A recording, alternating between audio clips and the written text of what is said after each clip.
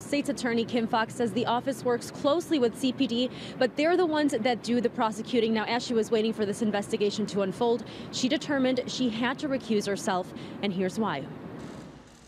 Foxx says a relative of Jussie Smollett reached out to her over concerns about the investigation being leaked to the media. It is not unusual for me to talk to family members of victims or victims themselves on this particular occasion. But Foxx recused herself a week before the charges were released. It had become clear that Mr. Smollett had gone from victim to suspect. I don't even want the appearance that my involvement with this case would in any way impede this investigation.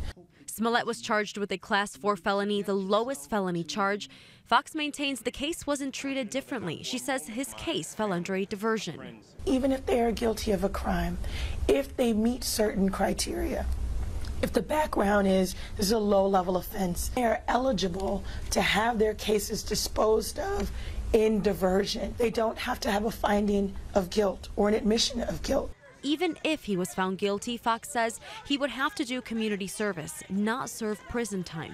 If we get to the same measures of justice without going through the court process, we do that, and we've done that historically.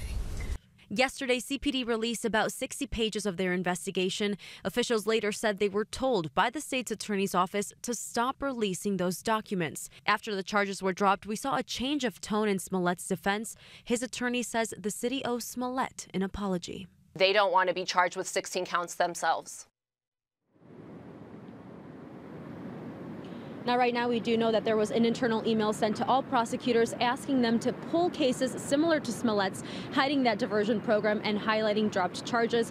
Like we mentioned earlier, the DOJ and the FBI are currently investigating, so this case is far from over. We'll stay on top of the latest. I'm live downtown this morning. Diana Gutierrez, The Jam.